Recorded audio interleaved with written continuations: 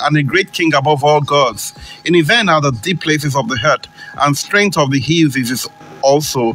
The sea is his, and he made it, and his hands formed the dry land. Verse 6, O come, let us worship and bow down. Let us kneel before the Lord our Maker. Verse 7, which is the last verse, for he is our God, and we are the people of his pastures, and the sheep of his hand. Today, if you will hear his voice. May the Lord bless the reading and the hearing of his words. Amen. Gbogbo ohun tá à ń sọ láti ẹ̀kan náà ni wípé yíyan Ọlọ́run yìí náà ni. Àwọn èèyàn ti ń pè wọlé, ẹja gbé pè díẹ̀ ká má bàa dáhùn èèyàn lágara. Hello. Hello, ẹ káàárọ̀ o. Ẹ káàárọ̀ sà, orúkọ yín àtàdúgbò tẹ́ ti ń pè wá. Láti Ọ̀fà. Láti Ọ̀fà. Okay sà. Ó yá ẹ sọ ọ̀rọ̀ ẹ̀rí yín kẹ̀dẹ̀ kọrin ọpẹ́ sọ́lọ́run ọba. Ẹ má bínú. If you can call back, Ejo. Ìpè ló ń já ìpè, ẹ má bínú, èrò pọ̀ lójú òpó ní 09136556952. Ẹ máa fi darapọ̀ mọ́ wa. Hello, ẹ káàárọ̀ o. Hello, ẹ káàárọ̀. Yes, sir. Orúkọ yín àtàdúgbò tẹ́ ti ń pè wá. Orúkọ mi ni Bọ́lájí láti Balógun Àjíkò. Okay, sir. Ó yá ọ̀rọ̀ ẹ̀rí yín kẹ̀dẹ̀. Mo jẹ́ fẹ́ sọ̀rọ̀ yìí mo gbà kọ́ pé ìyàwó mi ti ọmọ.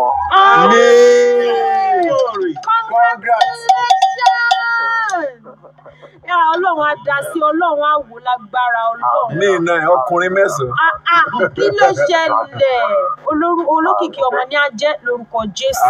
Lórúkọ Jésù bẹ́ẹ̀ ṣe mọ ìwásáyé rẹ̀ lónìí ẹ̀ ní mọ bójì rẹ̀ lágbára Ọlọ́run.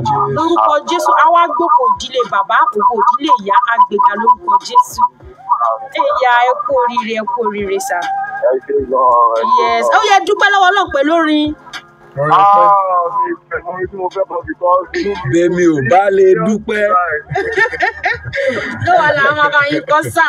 Bẹ́ẹ̀ni ò bá lè dúpẹ́, àṣepé mi ò mọ̀re. Bẹ́ẹ̀ni ò bá lè dúpẹ́, àṣepé mi ò mọ̀re. Ọ̀pọ̀ ẹgbẹ́ mi ti kú, ọ̀pọ̀ ẹgbẹ́ mi ti lọ.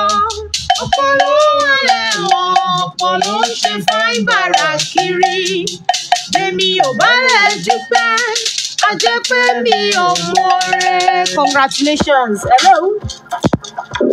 Hello. Ẹ káàárọ̀ sà o. Ẹ káàárọ̀ mà. Orúkọ yín àtàdúgbò tẹ́ sí pè wá sà. Orúkọ mi ni Abdulrasheed láti Alẹ́ Alápàtà. Ó yá ọ̀rọ̀ ẹ̀rí yín àtòrin ọpẹ́ sà. Ọ̀rọ̀ ẹ̀rí mi àti orin ọpẹ́. Bẹ́ẹ̀ni sà. Orin ọpẹ́ mi ni pé mo tọ́wọ́lọ́ àtúnṣọ́ mi di àárọ̀ yìí. Mo sì dúpẹ́ lọ́wọ́ Ọlọ́run tó sọ mi sí àwẹ̀ yìí tó sojú ẹ̀mí mi. Àdúpẹ́ fọ́lọ́run. Lágbára Ọlọ́run, ẹnu ọpẹ́ yín ò ní kan lórúkọ Jésù. Ẹ̀yin tẹ́ gba títọ́ ọdún yìí náà lẹ́ẹ̀pẹ́jú pésẹ̀ láti gba èyí tó kù ní orílẹ̀ alààyè. Nǹkan tó dáa fún ètò yìí tètò yìí dáa fún ni wípé èdè tẹ́ bá mọ̀ bóyá ẹ̀yin gbọ́, bóyá ìbọ̀lọ́ ni o, bóyá tífí ni o, bóyá Hausa ni o, bóyá Ìgbò ni o, bó ṣe Kogi náà ni láti ọ̀dọ̀ àwọn pásítọ̀ ní. Hello, ẹ káàárọ̀ o, ẹ jẹ́ sún lẹ́yìn lẹ́gbẹ̀ẹ́ rédíò yìí. Ẹ sún sẹ́yìn lẹ́gbẹ̀ẹ́ rédíò yìí sà. Wọ́n ti kúrò níbẹ̀. Ó kù díẹ̀ o. Wọ́n ti kúrò Nàìjíríà. Ẹ kí lorúkọ yín bó lẹ sí ń pè wá? Mo olóògbé ló ọ̀pọ̀ ọ̀pọ̀. Please do us a favor. If you want to be part of the program, make sure you lower the volume of your radio set so that you'll be able to hear us clearly. Ẹ lọ sórí Facebook, ẹ kàn lọ wo Diamond 88.7 FM. Ẹ máa rí pé àwọn nǹkan tá a kó kalẹ̀ yìí ó pọ̀. So tó bá ti di pé ó fúnra rẹ̀ ló máa dictate pé ẹgbẹ́ rédíò lẹ wàá dẹ̀ já yín dànù ni. Ẹ lọ́wọ́ ẹ káàárọ̀ o. Ẹ káàárọ̀. Kí lorúkọ yín o, ibo lẹ ti ń pè wá? Isaiah ni láti Ògbómọ̀ṣọ́. Wow. Ẹ káàárọ̀. Ṣé fẹ́ ṣe testimony ni àbí ó ní oní pàtàkì kan tẹ́ fẹ́ kọ sọ́lọ́run? Orin pàtàkì ni mo fẹ́ kọ. Okay, let's go. Ẹ bá mi kọ́ náà ni. Ó yá. Is great with thanksgiving. I will say it is the day that the Lord has made. I will rejoice for He has made me glad. He has made me glad. I'm so glad. Hallelujah. Hallelujah. Hallelujah. Hallelujah. Hallelujah. Hallelujah. Hallelujah. Hallelujah. Hallelujah. Thank you very much. Yes, I'm very glad. Thank you very much. Yes, I will Enter his gate with thanksgiving in my heart. I will enter his court with praise. We praise. I will say, this is the day that the Lord has made. I will rejoice, for he has made me glad. He has made me glad. He has made me glad. Hallelujah. I am so glad. I will rejoice, for he has made me glad. Hallelujah. He has made me glad. Hallelujah. I am so glad. I will rejoice, for he has made me glad. Ẹ̀dọ́gbẹ́ yìí ò ní kan bóyá ìtì ẹ̀ tí ń try láti pè wá wọlé tẹ́rọ wá pọ̀ lórí ìlà kò sí wàhálà náà ẹ lè drop message yìí sórí Facebook wa máa kà síta ní orí Diamond 88.7 FM Diamond 88.7 FM tí ẹ bá fi àtẹ̀ránṣẹ́ síbẹ̀ a máa kà síta náà fún yín láti. Ẹ káàárọ̀ o. Hello, ẹ káàárọ̀ o. Àkúùsì mi o. Àwa nìyẹn máa. Kí lórúkọ yín mọ̀ ìbílẹ̀ tí ń pè wá máa? Grandma Comfort mi. Grandma regular caller. Mama Shewa. Ẹ káàárọ̀ mà. Ẹ̀sọ́ ni mo fẹ́ kọ o. All right. Ẹ wo lẹ fọ́gbà ológo jùlọ. Ẹ kọrin ìwà àti ìbẹ̀rẹ̀ alákòóbá. Abẹ́ni ìyàgbé ògbénu olóòrùn ẹ̀rù ní ẹ̀sọ́ ti ẹ̀sọ́ tó rẹ̀ mọ́lẹ̀ láṣọ rẹ̀ bọ́dí rẹ̀ ọ̀rùn. Ara ìbínú rẹ̀ ìgbà ọ̀nà rẹ̀ ni a ò sí ilé wọn. Praise the Lord. Hallelujah. Ẹgbẹ́ Ọlọ́run wò mí ká. Olúwa ṣeun. Láti ṣe mọ̀. Olúwa ṣeun. Ẹ pé ètò Àwa nìyẹn máa. nígbà yẹn á gbà ó. Àmín Jésù. Psalm 95 tẹ̀lé kàkà ibẹ̀ ni mo ti mú un náà. Hallelujah. Glory be to God. We thank God. Grandma, thanks so much for being part of the program. I'll tell you people at home, God is doing good amount of things via this program. You just connect yourself into the spirit. We have anointed trio here, Pastor Lakon, Deaconess Shewa. Bonnatura, and we are having another apostle right here in the house. So together, I know God will do good amount of things in our life. Like Bimoshima Salori program, as it is happening for one, it's happening to all. And I know your life will never remain the same again. In Jesus' name. Another person is on the line. Hello? Hello? Hello. Hello? Good morning. Good morning. Good morning. Good morning. Your name and where you're calling from? Oh, I'm coming from Ilorin.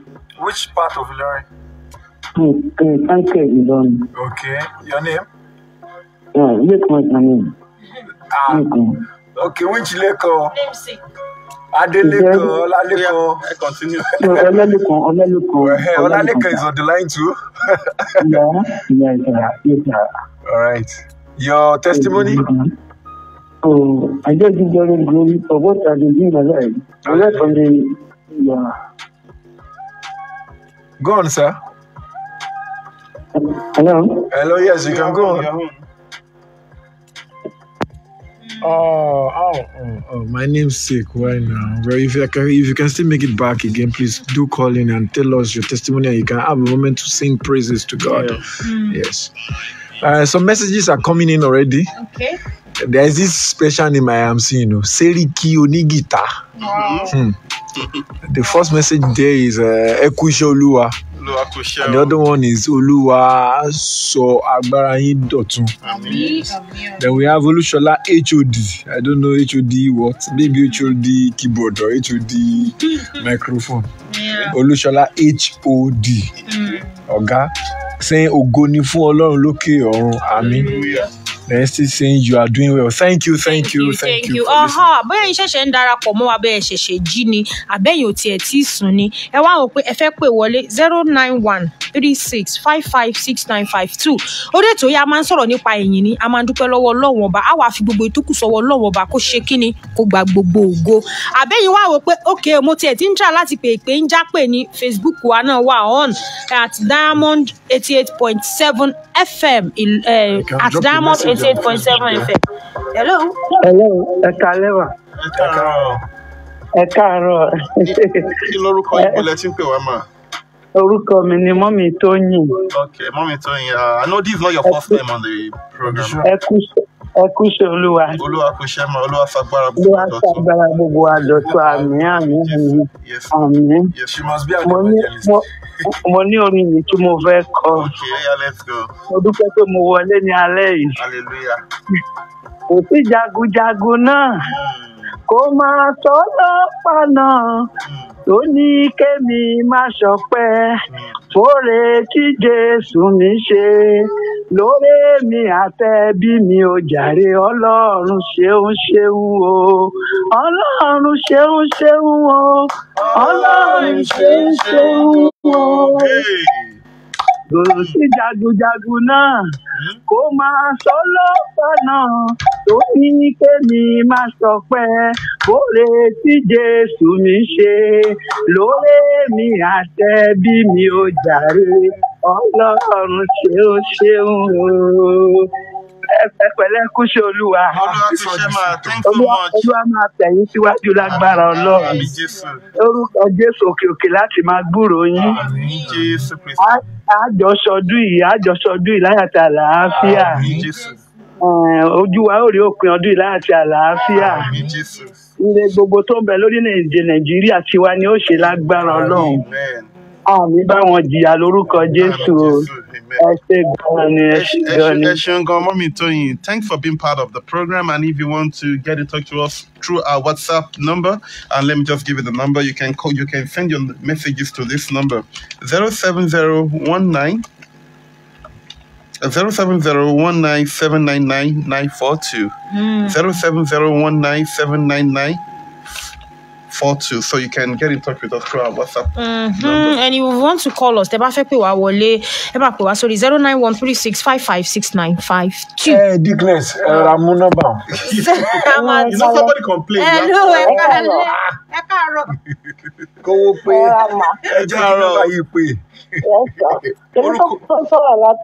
Kí lẹ porúkọ yín? Èmi tó pẹ́ látọ̀yàn. Láti Ọ̀yàn. Okay, Ọ̀yàn.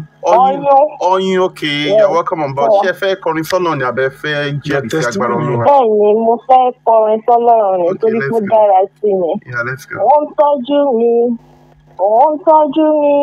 nínú kòtò kò ká. Wọ́n tọ́jú mi. Ẹ bá mi kọ́. Ó tọ́jú mi. Ó ń tọ́jú mi. Nínú kòtò kò ká. Ó ń tọ́jú. Orin ẹ jẹ́ ká tuntun kọ̀ again. Ó ń tọ́jú mi. Ó ń tọ́jú mi. Nínú kòtò kò ká.